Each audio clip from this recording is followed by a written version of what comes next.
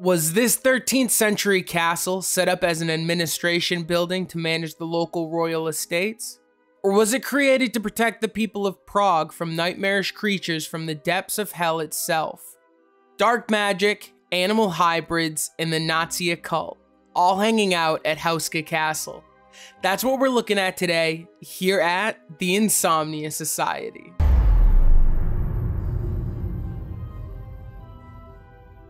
Houska Castle sits only an hour's drive north from Prague in the Czech Republic.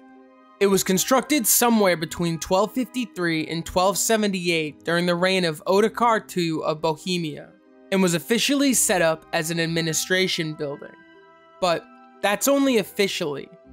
There might be a lot more going on at Houska Castle than people may think.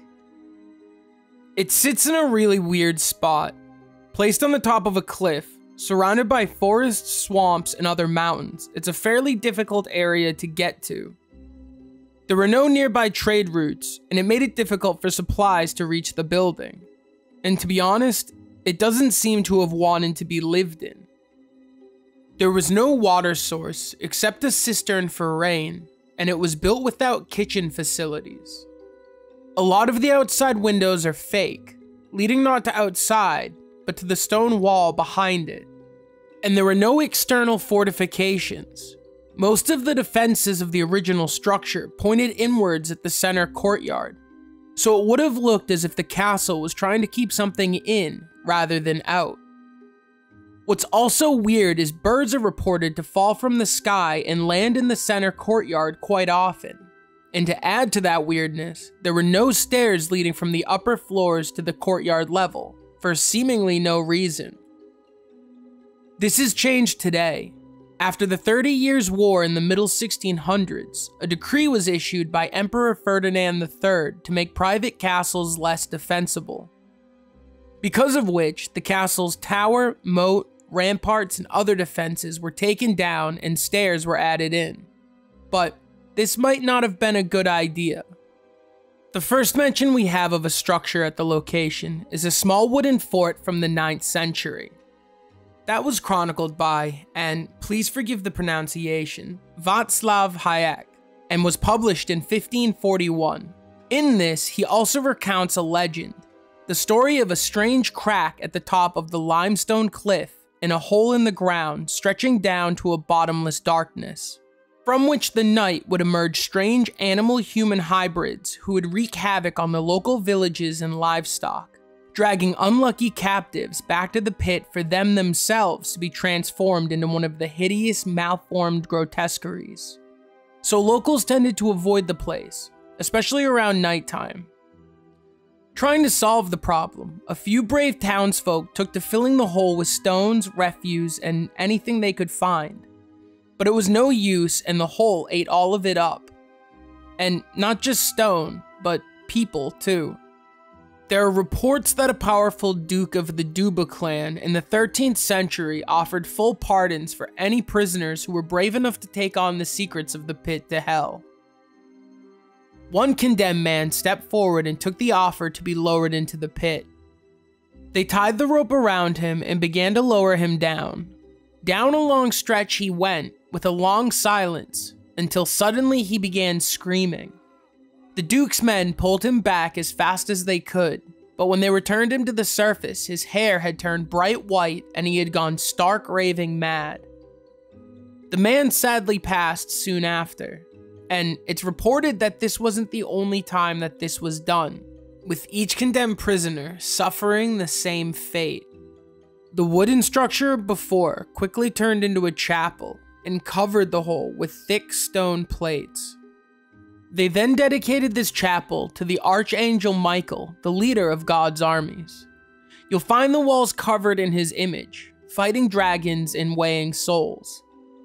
They date back to the early 1400s, but what's odd about the murals in this castle is the inclusion of a centaur, the lower body of a horse and the upper body of a woman. She's holding a bow in her right hand, with her left aiming towards a human figure. This is remarkably odd.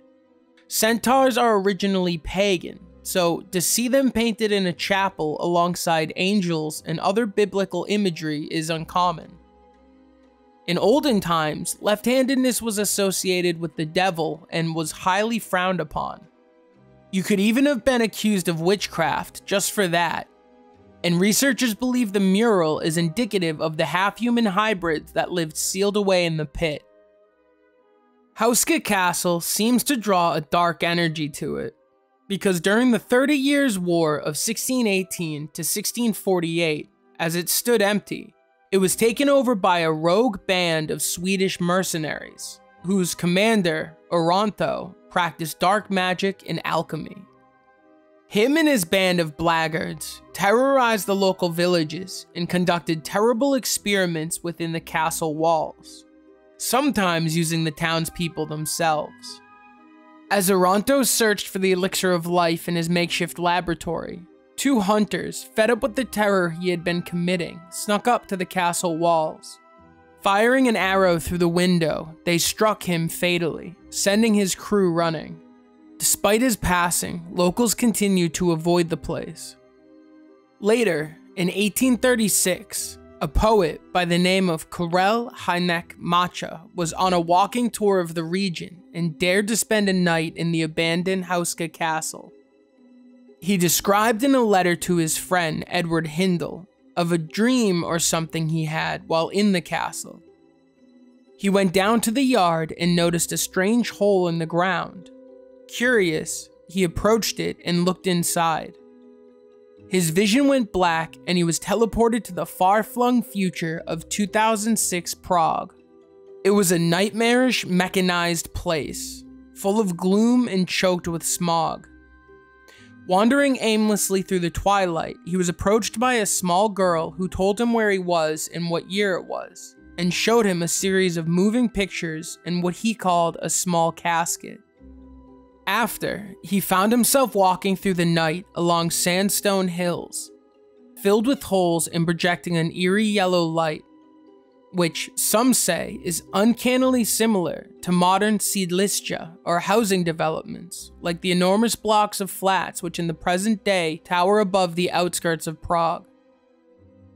Sadly, Karel passed away soon after his visit to the castle. This has led some to believe that Houska Castle might not just be a portal to hell, or hell as we know it. Some think the castle harbors a portal to another dimension, full of fire and smog and demonic creatures. But it isn't the underworld per se. It's actually a parallel Earth, and one that has had some apocalyptic world-ending event happen. Something strong enough to blow a hole between this reality and the next. If you're enjoying the video, make sure to click like, subscribe, and the notification bell, so that way you're notified the next time we release a video on a strange story from the weird world of the paranormal. Only about 100 years later, it was taken over by something much worse than a poet on galantamine: the Nazis. Their love of the occult is well known, and Houska Castle's otherworldly past was more than enough for them to take interest. Again, remembering that Houska Castle is a terrible location for a base, so there's really no reason to hold it. SS Chief Heinrich Himmler was so obsessed with the occult, he amassed more than 13,000 pieces of documentation. And many of these were thought to be stored at Houska Castle, to keep them away from the Allied soldiers. He was adamant that by achieving the powers of the otherworldly, they would be able to dominate the Earth. Him and many other high-ranking Nazi officials, including Hitler himself, would take part in strange mystical rituals. Many of these are said to have taken place at Houska Castle. Villagers in the nearby towns reported seeing odd lights coming from the castle walls during their occupation.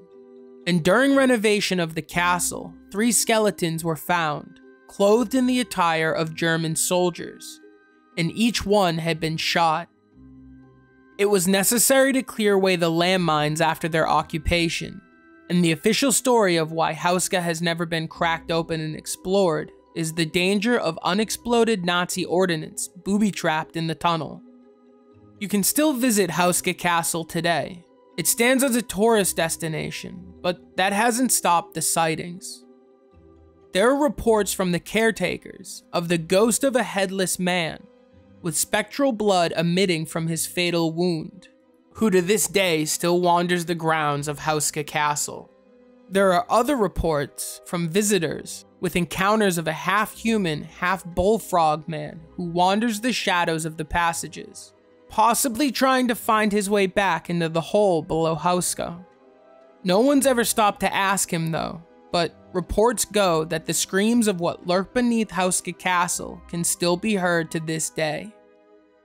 Thank you guys so much for watching, and I just want to thank you again for the 1,000 subscribers. It means a lot to us here at the Insomnia Society, so thank you.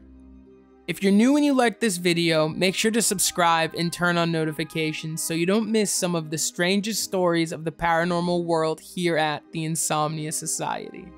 And let me know what you think of Houska Castle down in the comments below. It gets weird out there, so stay safe, guys.